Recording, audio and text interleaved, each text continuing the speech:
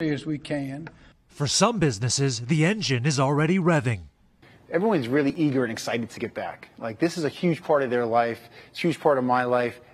Gym owners like Mark Megna at Anatomy in Miami face a unique challenge, keeping up high standards for cleanliness while also maintaining social distancing guidelines. In a typical day, when you start to get to the afternoon hours, how many of these treadmills are usually filled up? On a typical day, they'll all be in use. Every day. And that can't happen now? No, not at the beginning. We have to take our time with this. The members at his gym will only be allowed to use every other treadmill or stationary bike. There's a rule, machine in between or 6 feet. And for beauty salons, everything in this salon will be sanitized. Ready to start styling. Like Rick Rack in Miami, expect masks, spare chairs, and controlled capacity. The clients are far apart. We can take the chair away. Even doctors' offices deploying new tactics. A fog sanitizer in rooms and patients waiting in cars until it's their turn to be seen. Still no official start date yet for when gyms and fitness studios can open to the public. Some local facilities have made a plan now to keep their staff and members safe for when they do get the green light. 6 on Your Side's Kellyanne Stitz now has more on their procedures.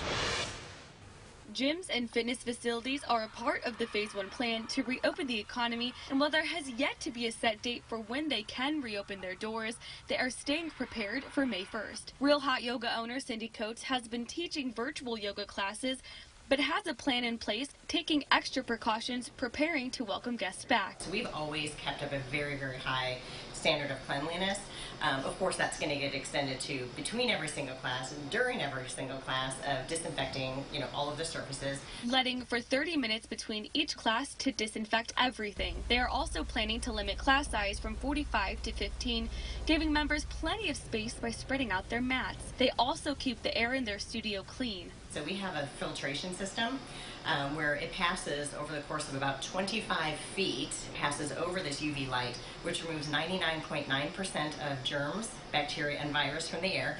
It's constantly recirculating, recleaning the air all day long. The YMCA of East Tennessee has set new procedures for when they are able to welcome guests back, like maintaining social distancing. We'll only use every other piece of equipment, and we'll rotate that equipment through the day so that we can have a deep clean of each piece. We always ask our members to clean equipment before and after their use, but we'll make sure we have paid staff also doing that just to keep everybody safe. And for fitness enthusiasts who prefer classes, we may move a class, we may hold it in a parking lot, we may hold it in a basketball gym, so that we can, as much as we can, let as many people in, but make sure they are adequately spaced apart. Reporting in Knoxville, Kellyanne Stitz, WATE 6 on Your Side.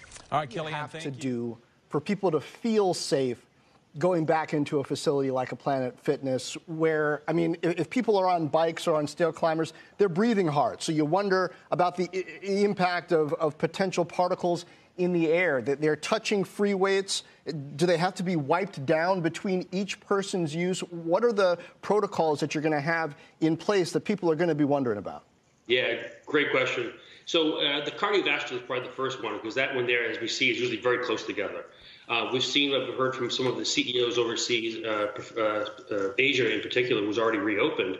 What they did is unplug every other piece of cardio to help that social distancing there. So we're working on protocols like that, if that's what the states recommend that we do. The strength equipment is a little different. It is pretty spacious as it is. Our gyms are 20,000 square feet, so there's a lot of room.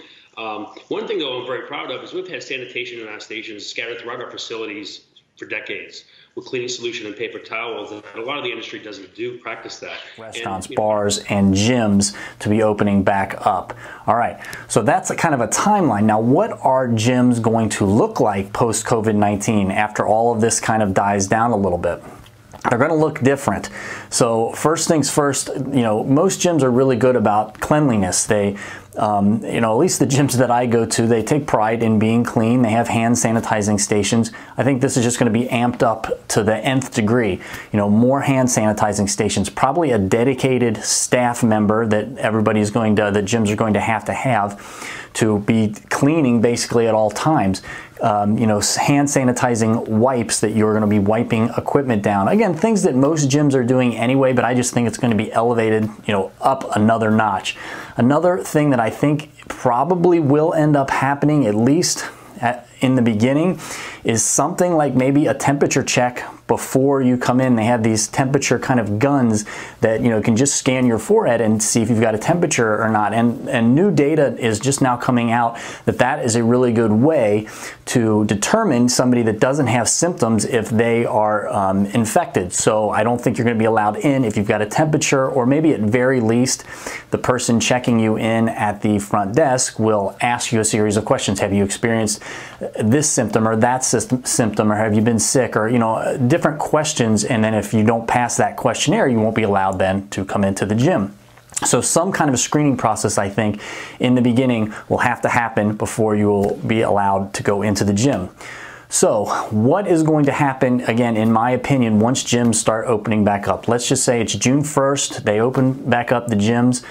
I think it's going to be like January 1st, to be honest with you. I think gyms are going to explode. They've been shut down now for 2 months. The people that enjoy going to the gym and, you know, and want to go to the gym that haven't been able to, they're going to be really passionate about getting back in there.